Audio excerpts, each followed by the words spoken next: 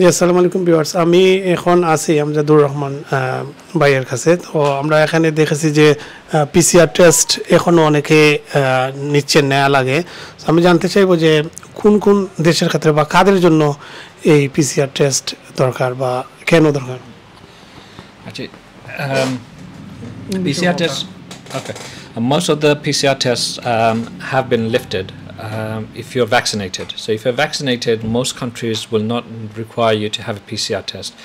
Now, some countries will require you to have a PCR test if your second vaccination was done 8 months prior to the date of travel.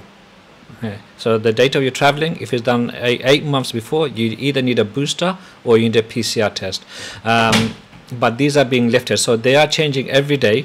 But like most of Europe now do not require you to have a PCR test. As the numbers are going down, the death rate has gone down. So but you still need it in a few countries like Germany, Italy, even in France. But if you go to the Middle East, if you're not vaccinated, you do need to get a PCR test. Saudi Arabia has removed it. Okay, but the other countries in the Middle East, like Qatar, UAE, they still required. Actually, UAE has recently removed it.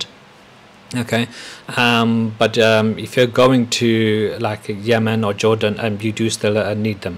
Okay, but these are constantly changing.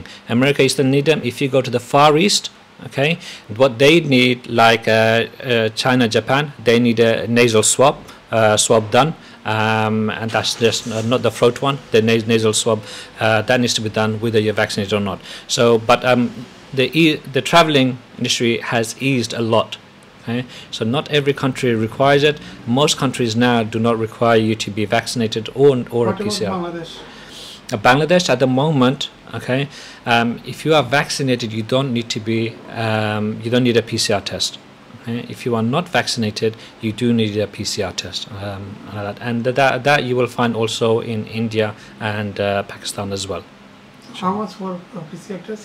Okay, so our PCR test is £40. Okay? So and that is the average rate. You will find most companies do have between £30 or £40.